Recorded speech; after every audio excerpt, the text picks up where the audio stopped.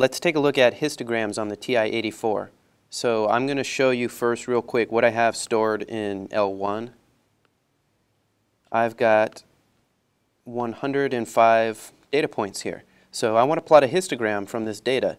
What I'm going to do is first go to stat plot right here. So I do second stat plot, and I'm going to use this first one, plot 1, and I need to turn it on. Right now it's off, so I hit enter. And you can see the cursor right here. I can move it around. Right now off is highlighted, and I want on to be highlighted. So I hit enter when I'm over on. And now I need to tell it what type of plot I want. I don't want a scatter plot or any of this other stuff. I want the histogram. So I push enter, and we should be good to go at this point. So what you need to do is you go to zoom, and zoom 9 is going to take you to zoom stats, and we get this beautiful histogram right here. If you see some other funny stuff on here or something doesn't look right, come over to y equals and make sure this is all clear.